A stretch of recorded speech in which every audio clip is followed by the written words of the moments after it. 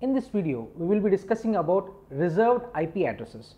So, what are the reserved IP addresses? Like all networks are with zeros, network addresses with ones, node addresses with zeros, node addresses with one, entire address with zeros and entire IP set of ones. So, you can see what exactly they represent and where can they be used.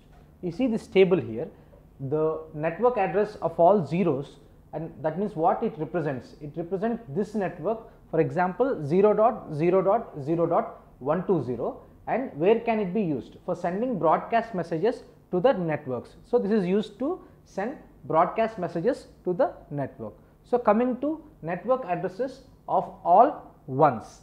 So, what it represents? It represents all networks available in the internetworking.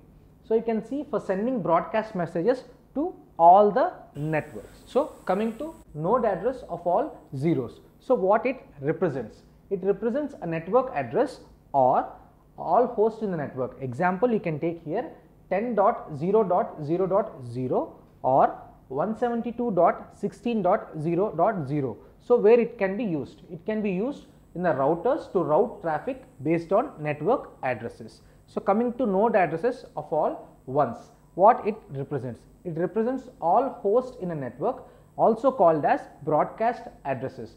It can be of 172.16.255.255 or 192.168.10.255, and it is used to send broadcast to all hosts in a network. That means it will send the broadcast to all the hosts in a network here.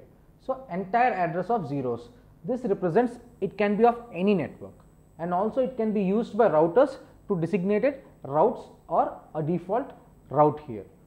Entire IP set to all ones, it represents all hosts in a network and also used to send broadcast messages to all the networks in the internetwork. So, coming to the last one, 127.0.0.1.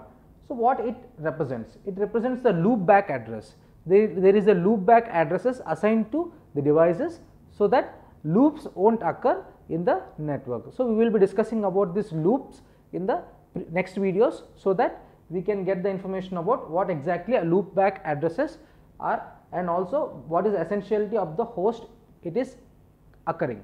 And also you can see to send traffic from the host to itself, or if you want to configure or connect to a web server, you can see which is running on a host itself. These addresses are used by the browsers to access those web servers. And mainly it is important to remember that if all the host bits in an address are set to 0, then it is called a network address. So, you can take an example here. So, if all the host bits in an address are given zeros, then it is called as a network address. So, these are the reserved IP addresses and what exactly the IPs are representing and where or how these can be used in the network.